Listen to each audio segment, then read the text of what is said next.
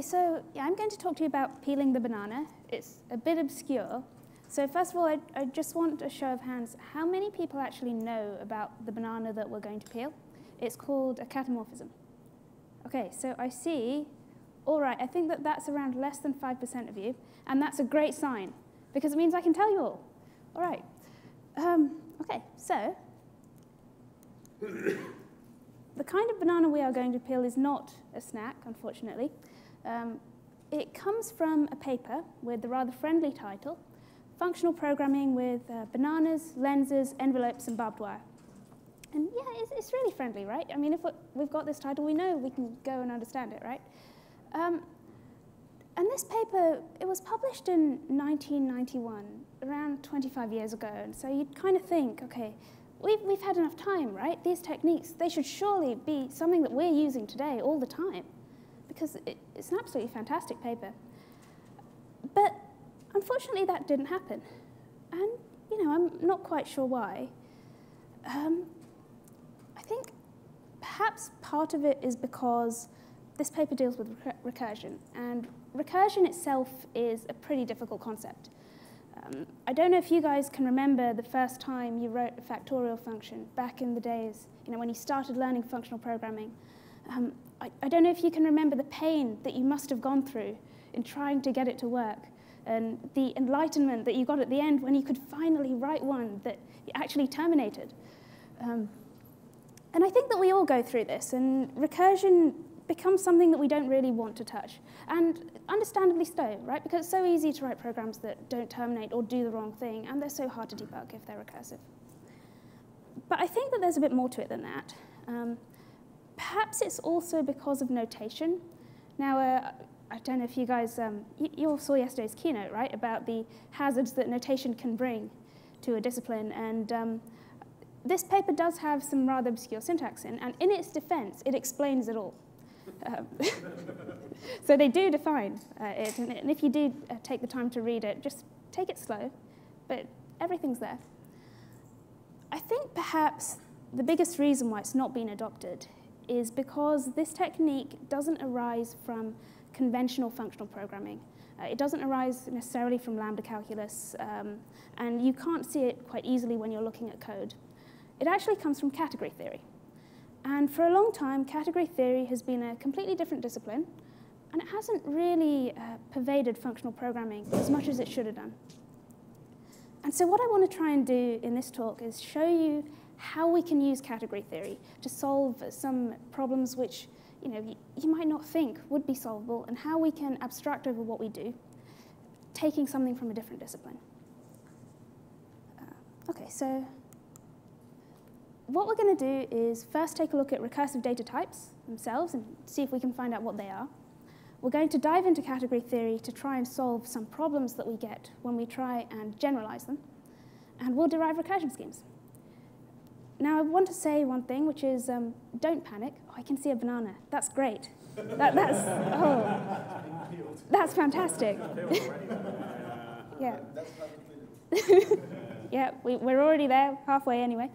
Yeah, don't panic, because there are going to be a few terms in this talk which you might have not heard before.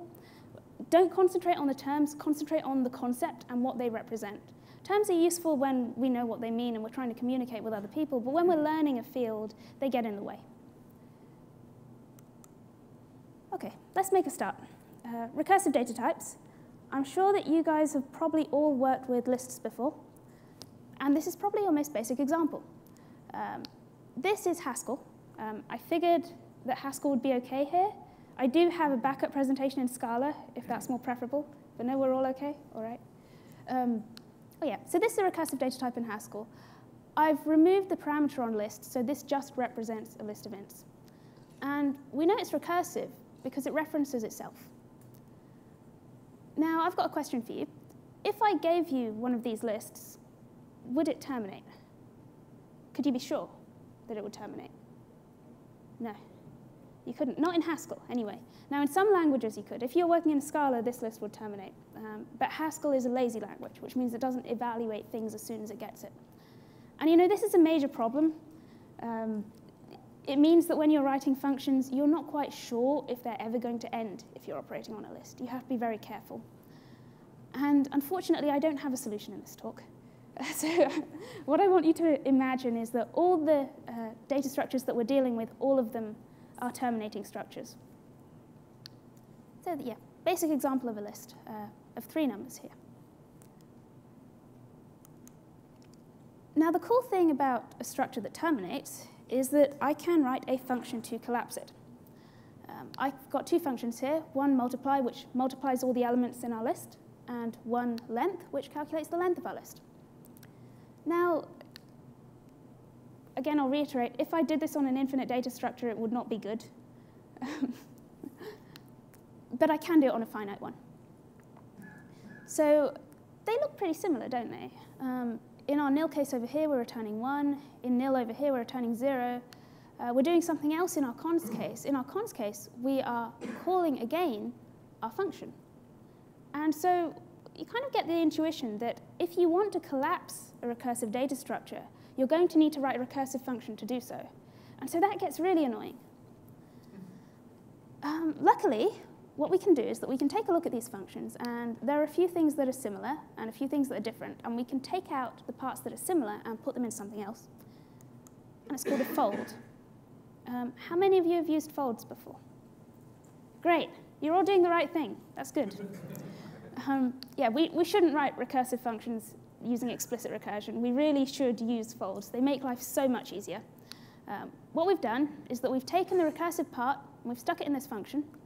And now for all of our actual logic, the thing that doesn't do the recursion but is necessary to compute multiply or length, we've taken that out and said, let's pass those in as functions. And so over here, I've got a function multiply, the same function, but now defined using fold. And it's a lot simpler. Now, these functions which take a recursive data structure and collapse them down are also known as catamorphisms. So it's a complicated term for something which we've all been doing. Now, the interesting thing is that I can actually write this for a different data structure. I can take a binary tree.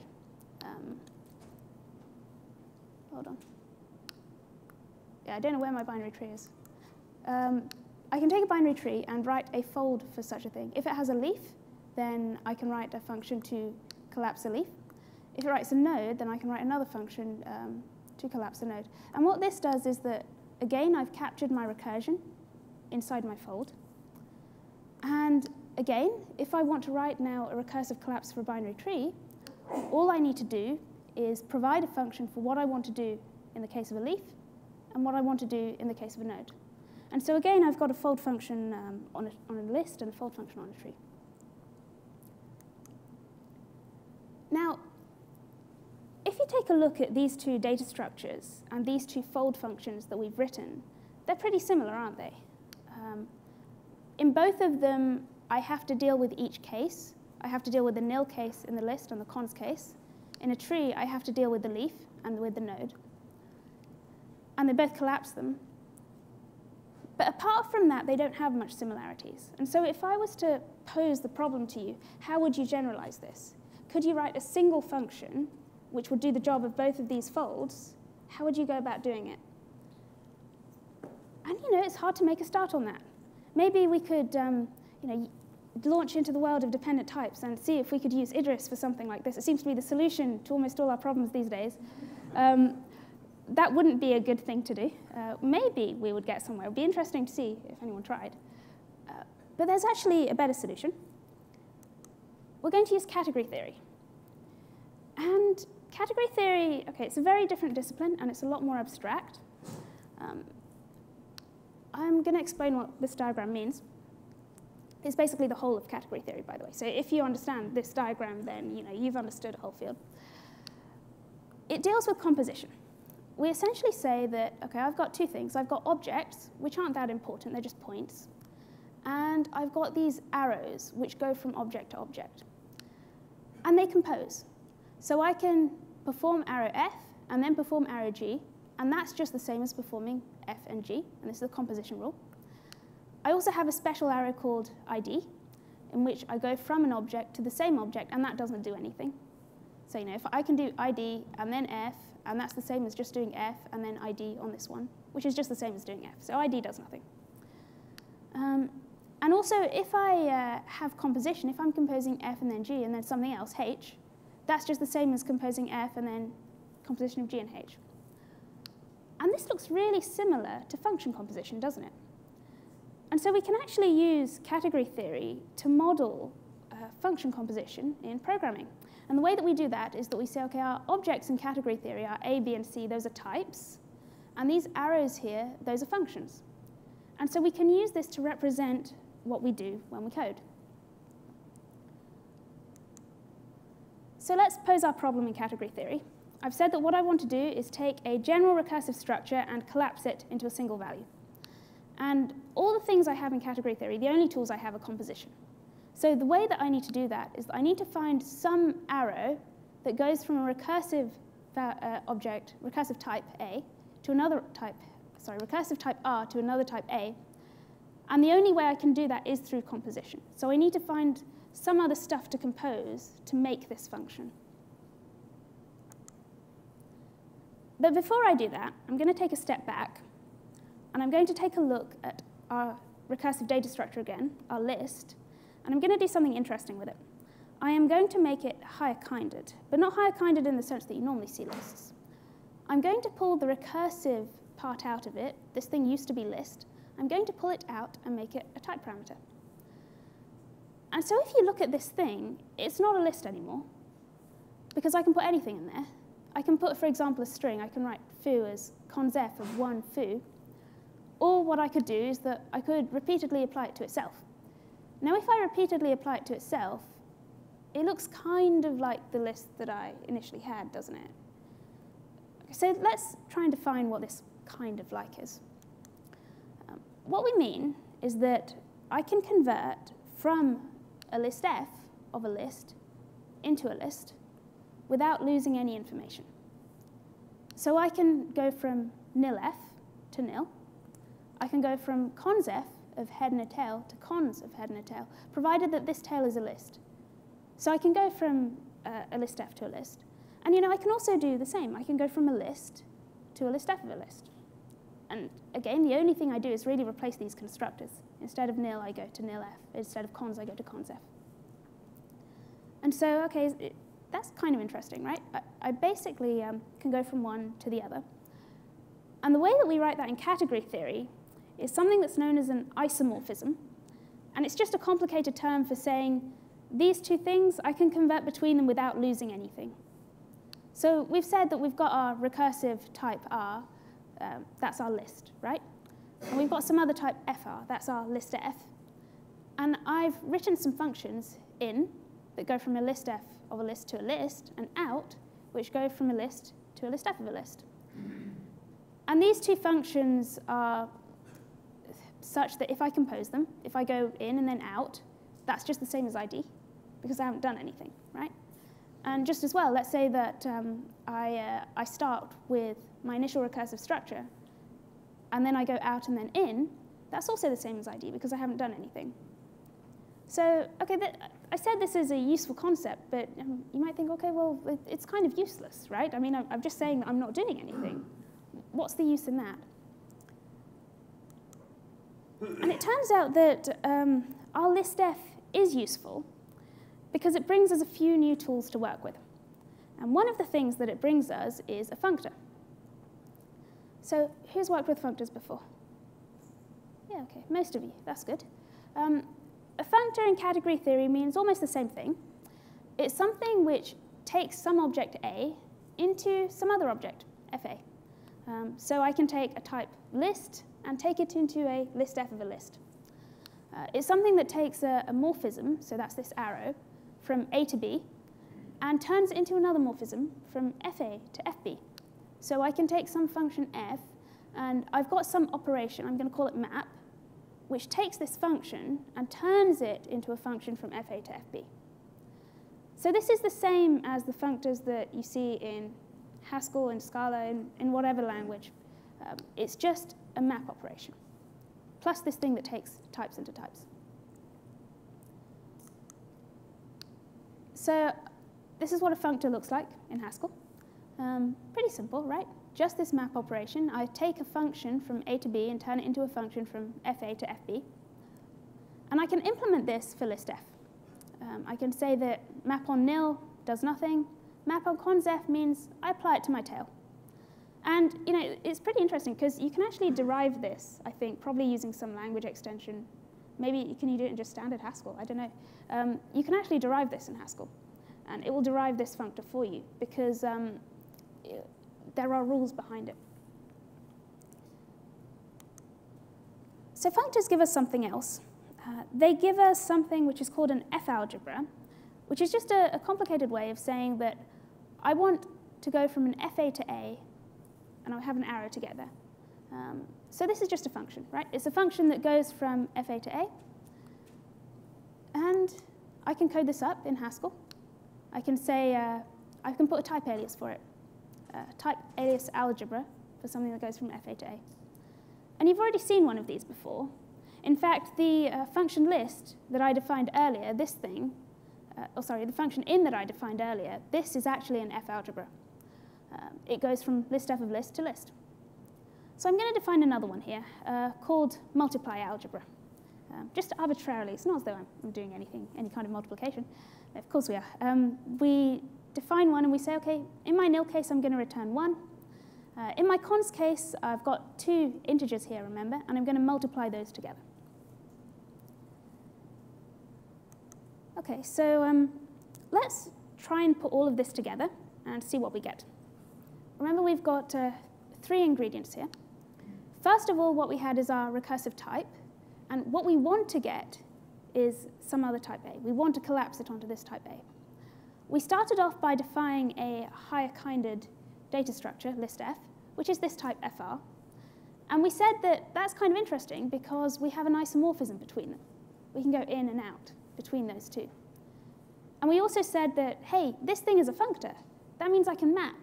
So if I did have this function cata, I could also write a function map cata, which went from fr to some other thing fa, right? And we also looked at algebras, and we said, well, an algebra is just this arrow that goes from fa to a. And remember I said the only thing that you can do in category theory when you're trying to prove something is through composition. Can any of you see a way of composing some of these arrows together to actually come up with a definition of a catamorphism? I'll give you a moment. You can take a look.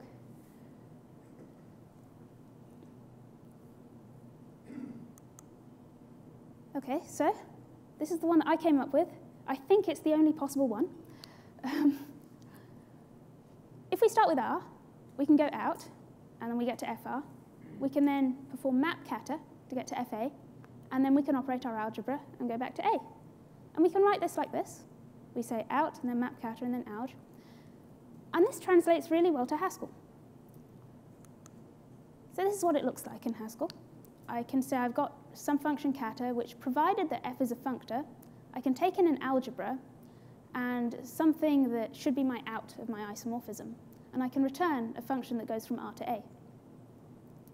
And you define it like this. It's pretty straightforward. And so what I can do is that I can now say, OK, let's say that I take my multiply algebra, and I take the out that I defined for a list f, and I put those together, then I actually get the multiply function that I started out with. So I actually get a recursive collapse. And I just want to take a moment here and congratulate ourselves on what we've done, because it's actually really cool, right? This function is going to work for anything which has a functor, right? Well, particular kinds of functors, right? Anything which has a functor, for any kind of algebra that I provide. Which means that what I've done is that I've achieved what I set out to in the beginning, right? I have now written a function which is equivalent to my fold on my list and my fold on my tree together. And this will actually work for any recursive data structure. All I need to do is define some functor representation for it. And then what I can do is that I can collapse it.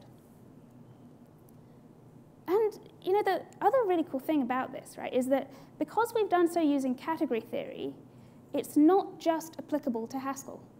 It's actually applicable to any language, provided you can model that language as a category, provided that you can say what the objects are and what the composition is, you can use this technique. And so maybe we can go further than that. Let's not just stop here. What about another problem? What about the problem of building stuff up, of unfolding? Let's say that what I actually did is that I want to construct a list now, and I want to construct a list from an integer. I want to construct a range of numbers. And I'm going to define a function here, range, and I take in a number. If it's greater than 0, then I want to do a cons of n and n minus 1. And if it is 0 or less, then I want to return nil. So what I'm going to do here is that I'm going to build a range of numbers going down, so it'll be something like 3, 2, 1. And this thing has a technical term. It's called an anamorphism. In the paper, I think, let's see, it's a lens in the paper. Now, I should say that this lens is not the same as most of the lenses that you will normally see in functional programming. Don't get confused. Just call it an anamorphism or call it an unfold. They're equivalent. They're the same thing. And so we might think, OK, well, we've used this technique to derive catamorphisms. Maybe we can use it again to derive this thing, anamorphisms. So we want to go now from A to R. We want to build our recursive data structure. And this is what we've defined so far. Maybe there's a path. Maybe there's a way of composing all these things together. Can you see one? No, confused faces. That's good. That's good. That's because there isn't one over here. But what I can do is instead of providing an algebra, what if I provide a coalgebra? What if I say, OK, my function now should go from A to an f of an A? Now, if I do this, then is there a way of composing them? Yeah, we just go round, don't we? Yeah. And so using this path in green, I can actually come up with a derivation of an anamorphism. I can say I want to have a coalgebra, then map of my anamorphism, then in. And similarly, I can write this in Haskell. And it's also fairly simple. I say, provided that I have a functor, and I've got a coalgebra, and I have something which is to represent my in, then I can write a function that goes from A to R, again, for any recursive data structure. And so I can write my range like this. I can say, OK, here's my range coalgebra. If n is 0, then I want a cons f of n and n minus 1, or I want a nil f. So this is looking pretty similar to the initial function we had. And I can define this now using an anamorphism. So that's pretty cool. Maybe we should stop there. Should we stop there? No, we can keep going, can't we? We can keep going. Come on.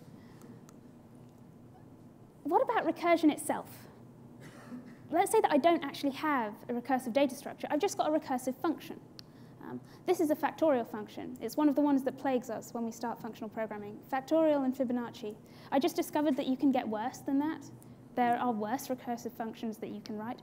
But yeah, when I was starting out, this one was terrible. It looks simple, but it's not to come up with, right? So we take a factorial of n, and what we say is that, OK, if n is greater than 0, then n times the factorial of n minus 1, or 1. So we've got a recursive function. And actually, factorial is kind of special, because what it does is that it builds up a call tree and collapses it. And so we can call it a hylomorphism. And maybe we can use the tools that we have to try and tackle this problem. So let's try. I'm just putting everything that we've done so far onto a diagram and seeing what happens. Right? This is, if you're not too familiar with what you're doing, just splurge stuff on, and you might get an answer. So yeah, this is the stuff we had from catamorphisms. This is the stuff that we had from anamorphisms. And this is what I want to do. I've got some type A. I want to get to some type B. Maybe there's some intermediate recursive data structure for it, possibly. And so we can say, is there a way of writing this? Can you see one? Yeah, there are many ways, actually, to define a hylomorphism using this. I could go here, and then here, and then here. Or maybe I could go here, and then here, and then here. The path that I'm going to choose is this one. I'm going to say, let's apply our coalgebra. Then let's map our holomorphism. And then let's apply our algebra. And this path is kind of special, actually, compared to the other ones, because I'm completely bypassing the data structure in the middle. And that's really important, because it means that when we're actually running this computation, it's a lot more efficient than if we were to actually construct this thing. So this is what it looks like. Again, we need a functor, we need a coalgebra and an algebra. Notice that we don't actually need the isomorphism. We don't need in or out here. And that's pretty interesting. But I think that we kind of need them to exist. But I don't know. So we can actually write our factorial in terms of this. Because we can say, what if I take my range coalgebra, the thing that built up a range of numbers, and then I take my multiply algebra, the thing that multiplied a range of numbers, and I put those together, I can get a factorial function. And the reason why this is so cool is that these two things, range coalgebra and multiply algebra, they were defined in terms of our list, weren't they? They were defined in terms of our list F, in fact, our list functor. But factorial itself, we never think of lists when we're doing factorials, do we? But now we've discovered a relationship between them. And that's actually because the tree of a factorial, if we were to actually examine it, would be similar to a list. And so maybe we can try and get this intuition about other recursive functions that we deal with. Maybe we can take a look and see what their call trees look like. Maybe they look like B trees or something more advanced. But, OK, there is something which I haven't shown you, right? I should make a confession here. We've discovered this really cool new technique, and we can apply it to so many things. And it can give us so much power now, because we can now apply generalized collapse to any kind of recursive structure. But we need to define quite a few things for it. In particular, what we did was we had our initial data structure. Then we defined a functor for it. And then we defined a way of going between them, these two functions in and out. And that's a lot of stuff to do, right? We don't want to have to do that for every single data structure. That's almost the same as saying, OK, you have to write a fold for every single data structure. So maybe there is a way of getting around this boilerplate. What we really want to do is say that, let's say that we define our list F, our functor. Maybe we can come up with some other data type foo such that in and out are defined for that data type foo for any functor that we have. This is actually pretty difficult to come up with. You can stare at this for ages. You're probably not going to find an answer. But there is one, and it's called fix. It looks a bit bizarre, because it essentially takes some higher kind of type F and wraps it. And so we can actually write in and out for it, for this bizarre type, because in, if you take a look at it closely, is just our constructor here. And out is just this unfix operation. And so if we write whatever recursive data structure we have, if we write that in terms of fix and our functor, then essentially we get these things for free. So we can actually depend on some library to provide us with this. And we can just write this stuff. And that's really cool. You know, I could go on and keep going with this, because we've done some cool things, but there are way more.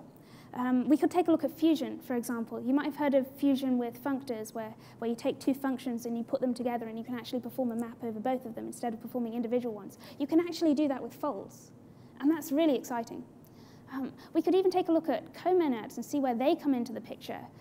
They make our diagrams in category theory even more exciting and complicated. But they give us some really, really cool things. And in particular, what they give us is even more ways of folding over our data structure. Because we've only looked at one way. We've only looked at the catamorphism, the normal collapse. There are actually others. We could go and look at paramorphisms or zygomorphisms, which sound confusing, but I tend to look at the signatures more than you look at the words. And they make a bit more sense. But unfortunately, I think we probably don't have too much time. So what I will say is go and do those later. Definitely go and play around with them. And you know what? What I want the takeaways for this to be are not only that we've managed to define a generalized collapse. That's a great thing that we've managed to do. But also that we could have actually done this 25 years ago. we could have actually done this when Haskell was starting and integrated it right into the language. And so maybe every single data structure in some kind of parallel universe, every single recursive data structure that people deal with in functional programming automatically comes with all these recursion schemes. But that didn't quite happen. I think that at the time, maybe people didn't spend enough time learning about these other disciplines and learning about category theory and seeing what it can give to us. And so what I want your takeaway to be from this is that if we go and try and look at other disciplines and transform our problem into other spaces, then we can get a lot more insight on solving problems than the way we would normally.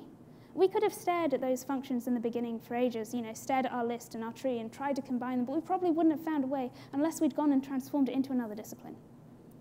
And so category theory and trying to use it in functional programming is really awesome. And there are loads of other disciplines too, and we can try and use those. Now, some of the stuff that I've mentioned actually already does exist. There's a library in Scala called Matryoshka, which is where I started playing around with them. It's by Slam Data. There is recursion schemes in Haskell by the wonderful Ed Kmet, who's done a load of other amazing stuff as well. And recently, I've also discovered one in Idris, and it'd be interesting to see how that one actually works, because I reckon that it should work in a slightly different way to Haskell and Scala because of the way that the language is written. So I recommend you to go and pick your favorite one. Of course, we all know that your favorite one is going to be Idris, right, out of all these. It's the mainstream language now. Go and play around with it and see what you can do. And if you want to know more, here are a few resources, a few things that pretty much summarize what I've done as well. Definitely look at the paper. I think a lot of people don't give it enough of a chance because it has a lot of confusing notation. But if you just take these diagrams and draw them next to it, it'll make things a lot clearer, I think.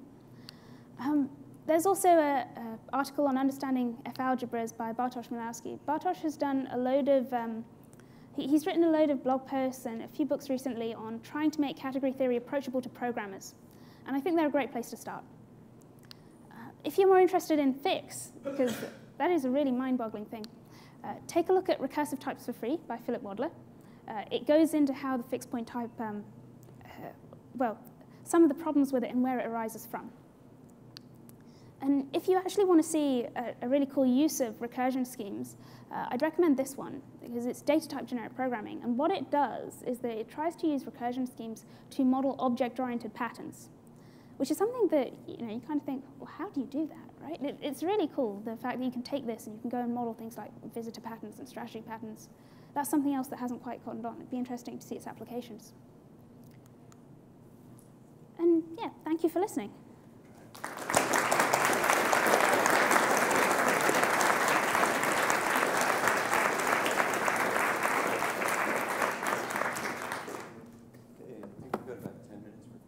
Cool, that's great. Right. First,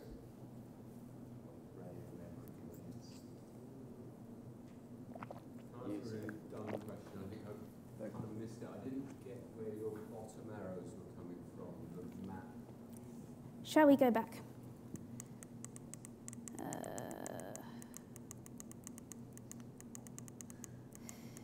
Had a lot more slides than I thought. OK, so get the pointer. First of all, this is we're trying to get this function, this catamorphism. We're trying to get it. We don't have a definition yet. But what we do have is that we have this type f, which we know is a functor. So what we can say is that if we have a functor, we have a map. Maybe if I go a few slides back, I'll show you the functor. This one. So what a functor does is that for any function here, f, we can basically define another function, map f, by mapping that. And I can show you here's an example, right? So this is our functor for list. We take in some function f from a to b, and we say that, OK, that's now a function for list f. It goes from list f of a to list f of b, and it does that by operating on the a inside. OK? Following? So if we have that, that means that for any function we define up here, we can define a corresponding one down here. And so couple that with our isomorphism and also some other algebra which we provide. The multiply algebra was something we wrote. Then we can actually loop around like this. Okay. Any more? What's the interpretation of the int in the type signature of listdef? Maybe something I missed as well. Yeah. Where do you mean? Do you mean this int?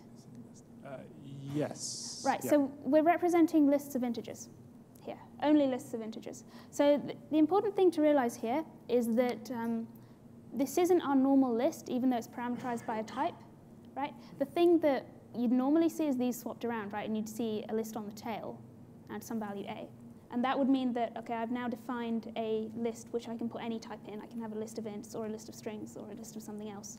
What I've actually done here is said, okay, this is just a list of, well, it's something which contains an int and some other thing a, which means that I can do this, right? I can put a string in there, and it's not a list anymore. So we could also parameterize over int as well? Oh, yeah, you could certainly do that. It's just for concreteness that we do this over ints. And the interesting thing, right, is that that would essentially mean that, let's say that we did put two parameters here. We put an a and a b. Normally what you'd want to do is you'd think of your, okay, I've got a list of a. My list is also a functor. That's normally what you'd think. To get that functor, you would actually define it using either a catamorphism or an anamorphism. And that makes sense if you think about it, because if you think about the definition of a functor for list, if you try and write one, you actually do collapse a list, and you build up another one as you're doing so. Thank you. All right, we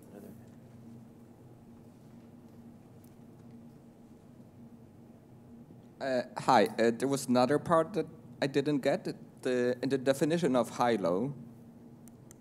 Maybe I should just kind of flick forward like this.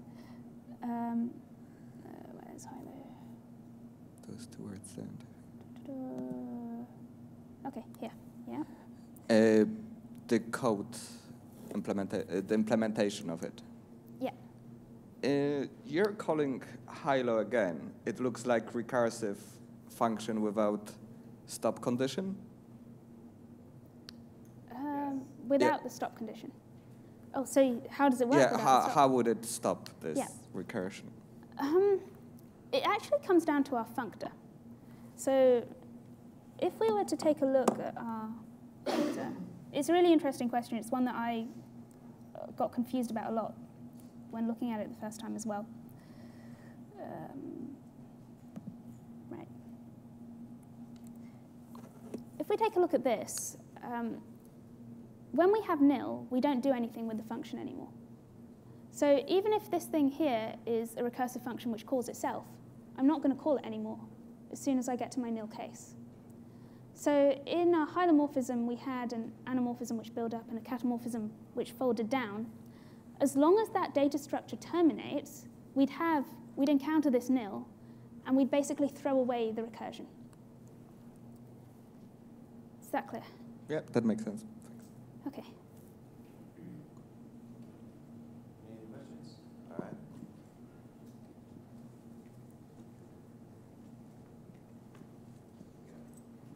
Hi. So an interesting talk, and I'd like to say that I've been playing around with some ideas like this with my PhD student, David Castro.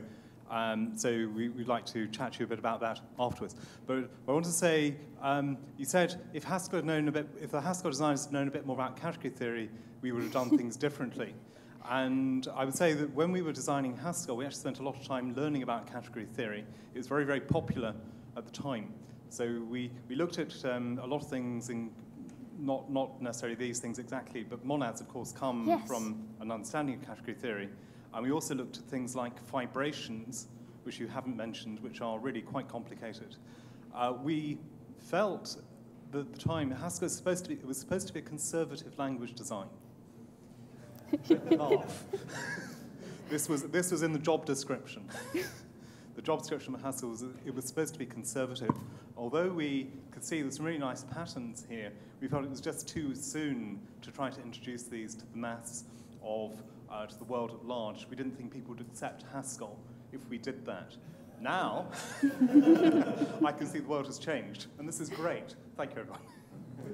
Thank you, points. All right. Have we got any other questions? All right.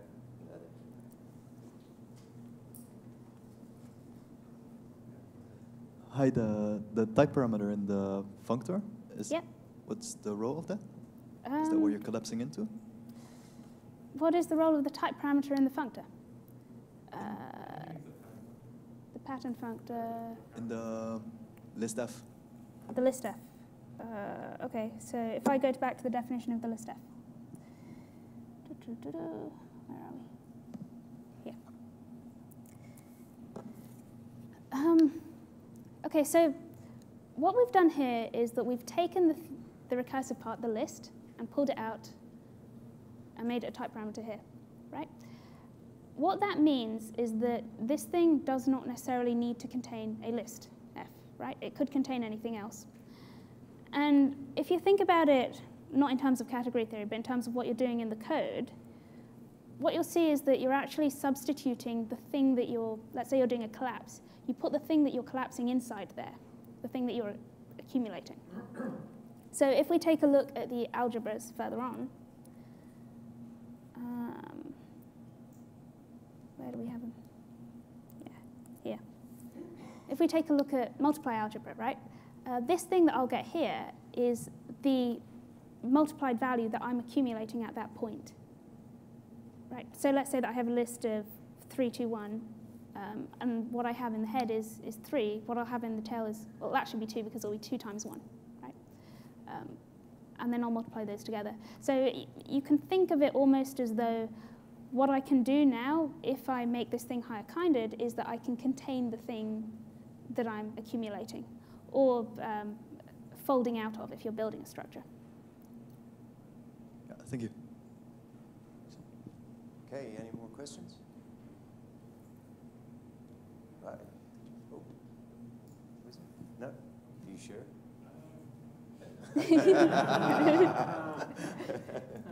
Peer pressure.